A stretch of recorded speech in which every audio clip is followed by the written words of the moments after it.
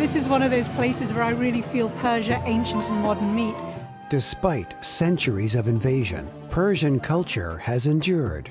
Actually, the Arabs become conquered by Persia. The tables are turned and they become Persianized. Journalist Samira Ahmed visits ancient cities, Zoroastrian fire temples, and modern marketplaces to give a personal view into Iran's past. Coins like these were the most powerful currency in the ancient world.